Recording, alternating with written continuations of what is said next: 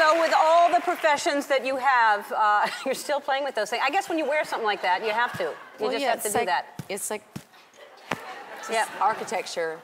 So you are a director, you are a singer, you are an actress, you are an author, but you mainly consider yourself a dancer, is that right?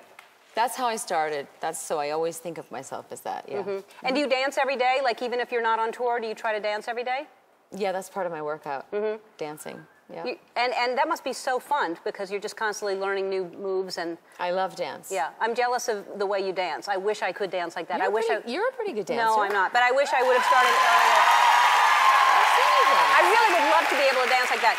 So your dancers, every single tour that you're on, you have the most incredible dancers. Yes, I pride myself, and I do, I'm not kidding, think that I have the best dancers in the world. I do. And to prove it, you brought some here today, right? I just happen to have some here. All right, let's bring them out.